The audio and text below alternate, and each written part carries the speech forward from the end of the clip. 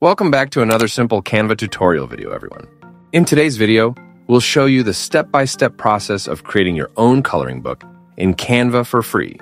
These books can be used if you want to sell them on Etsy or Amazon, or you can use them for your own personal use. And I'll show you two simple ways of creating these coloring books in just a couple of clicks. But before we start with the video, if you're new here, please consider subscribing to App Tutor for more similar tutorial videos like this in the future. So without wasting your time, let's start right away with step number 1. We'll open our web browser and then navigate over to canva.com and just make sure that you are logged into your Canva account. Our job now is to click on the Create New Design option at the top right corner of the screen, but if you don't see that option, just tap on the 3 dots which say More, and that will open another window where we'll be able to select the design format which we need. The popular ones are the course, flyer, and others, but we'll be using the search bar to type coloring book and then hit enter on your keyboard. As you can see, I have 4 results, like this coloring booklet, a coloring bookmark, a book cover, but I'm going to click on this 4th option called coloring book format, and then we'll get the format which we need for our project. I've gotten a new blank design on which we'll start creating the coloring book, and there are 2 different ways of doing this. Firstly, let's add a little border over our blank design. Select the Elements section at the left side of the screen. And now we need to add a simple rectangular shape. If you don't see it, type Shapes in here, and then you'll want to select this rectangle, or this little square shape, and add it to your design. If you don't see a square, make sure that your Shapes section is selected in the Elements section, and then you'll be able to see it. I now need a different color for this shape because the border will be black, so I'll change the shape color to a blue one, or select any other color that isn't black. I'm now going to drag this over my design until it looks something like this. The next step is to click on this Border Style button, which is next to the color option. Then select this line style, and now set the value to around 5 or 6%. If you need your border thicker, then add a higher value than 6, but I'll leave it like this because it looks decent. Now you'll need to tap on your shape color, and in my case it's blue. Then find and click on this No Color option. We had now added the border, and it's time to add our animals or other things which you want your book to have. It's time to add the images to our coloring book, and I'm going to add some animals for the purpose of this video. But you can also add a school, a house, plants, or other similar things which you think will be interesting to the child. The first method of adding these images is by using the Elements section at the left side. So let's tap on the Elements at the left side of Canva, and then let's say I want to add a lion. You can type something like lion outline or lion coloring, but if you want to add, let's say, a bird, type bird outline and so on. So once you type this into the search bar, make sure you select the graphics section here, and then you're going to get a lot of great and high quality images which you can start to color. I'll scroll down a bit until I find an image that looks interesting. This image looks pretty cool, so I'm going to click on it in order to add it to my design, and then just drag these corners to make the animal bigger or smaller. I'm going to make it big, but also leave a little bit of space at the top of the page because we're going to add the text later on. So let's say I want this little lion head image to be right next to my main photo.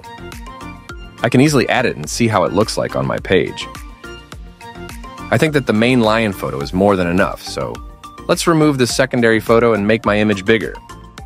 This looks pretty good. And there's one more thing that I have to do. Let's make our first page of the book more aesthetical by adding some text. I'm going to type lion in here. Make it a bit bigger and center it at the top of the page. This looks okay, but since this is a coloring book that children will play with, then it's a good idea to change the font of this text to something more cartoon-like. I recommend that you scroll through these font options until you find the Comics section. This will give us a list of fonts that the child is going to like, and it looks great in our coloring book, so just take your time here and select a font which you like. As you can see, this is how the first page looks like, and I like how this turned out. So this is the first way of finding and adding high-quality images for our coloring book. The second way of generating these images is by using Canva's AI application. So what you'll want to do is to go over to the left side right here, and then click on this Apps section. Our job now is to search for an application, and that app's name is Magic Media. So once you get the search results, the app is going to look something like this, so let's tap on it to open the app. It has 3 sections at the top, but we will be generating our photos either through the Images section, or you can select the Graphics option. Let's first select the Images option, and then you'll have a little text box where you will be able to write a simple prompt and describe what kind of photo you want and need. Let's say I want to create a bear photo, so I'll type, "Make me a bear photo in black and white format for a children's coloring book." You can write every prompt like this, just make sure you mention that it's a black and white format. You will also have 2 options at the bottom. One of the options is this style, and that will determine how our photo is going to look like. You can experiment with this section and see what kind of results you get, but I won't select any specific style this time. And a very important part is to select this square option and just set this to portrait. And this will ensure that the format of our photo will be the same as the format of our design, and they'll match perfectly. So I will now tap on this button called Generate Images and wait a few seconds until I get the results. As you can see, these are the images which Canva had created for me, and you'll get 4 different results. So the thing which may happen is that you don't like any of these photos, so you can just go back and then enter a little different prompt with other words. But maybe you like a specific photo style from these 4 photos, but you don't like the photo itself. What you can do is to simply tap on the 3 dots on that photo and then click on Generate More like this. That will then tell Canva to generate us more similar photos like that one, and just repeat the process until you get a photo which you like. I now have 4 very similar photos, and they're all pretty good, and I think I can use them in my design, so I'll just tap on a photo and then put it over my page.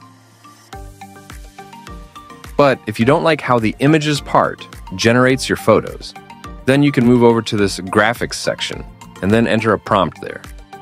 This will make us photos that are a bit different, so just enter a prompt in here. Let's say I need a lion photo once again. I'm going to type a prompt like this. Make a lion image in a black and white format for a children's coloring book. I will also write, Make the lion happy, because I need a photo of a lion that's smiling. Tap on Generate Graphics, and also wait a few seconds until Canva analyzes our prompt and creates the images for us. You can see that these images are very different from the ones that the Images section generated. They're a lot simpler and designed for our coloring book. You should now have 1 or more images that are ready to be added to our coloring book. But if you don't, just repeat the process until you get good results. So those are the 2 methods on how you can find and make high-quality images, which we can use for the coloring book. You can now use these apps in the Elements section, and you'll have a coloring book which you can sell on Etsy or Amazon, or you can use it personally to play with your own children. If this video was helpful to you, please consider leaving a like, and I will see you in the next video.